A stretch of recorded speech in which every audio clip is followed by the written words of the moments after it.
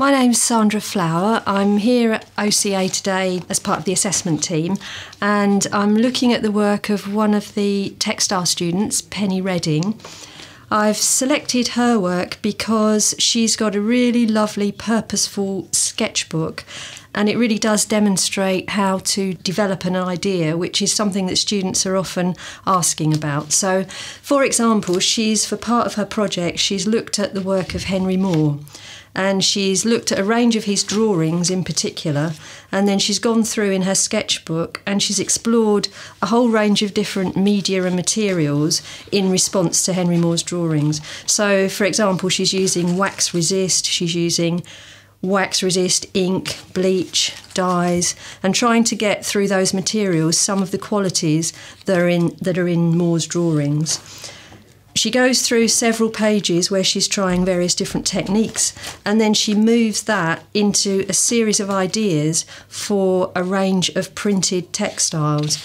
And this sketchbook really does illustrate the thought processes and the way in which her ideas have developed through exploration of scale, mark making, and a range of different materials. So, for example, here she's picked up on an element from one of Moore's drawings. She's looked at a particular shape. She's explored it through a range of different media and materials. She's blown up the scale and seen the effect that that has on her own drawings. She's then started to put it into a repeat using stitch to create emphasis and as a drawn line.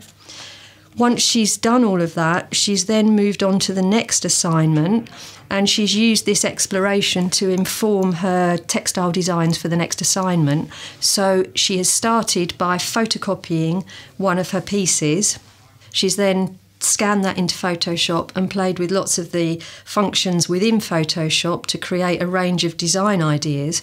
From there, she's selected the ones that she thinks are the most successful, and she's actually had those digitally printed onto fabric in a range of colourways.